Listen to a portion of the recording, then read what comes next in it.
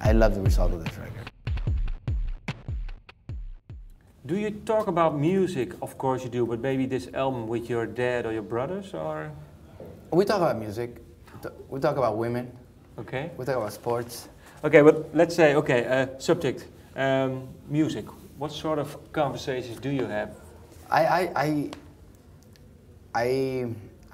talk to my dad about songs and stuff and what he likes. I've shown him a couple of my demos and stuff, and he'll give me his true, honest opinion. You know. What did he say, for example, about these two songs? We haven't spoken. We haven't spoken. Okay. Actually, we haven't spoken about this record at all.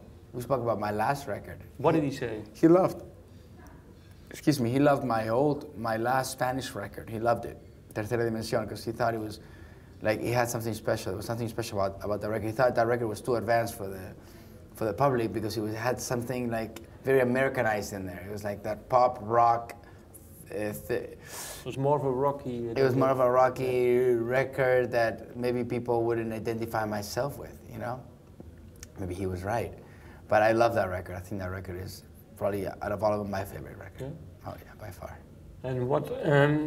And for example, your brother, he's been, well, he has more commercial success. What did he tell you about your music? You have to go focus on this or that? No, we don't talk. We don't talk like that. My brother actually started singing much earlier than I did.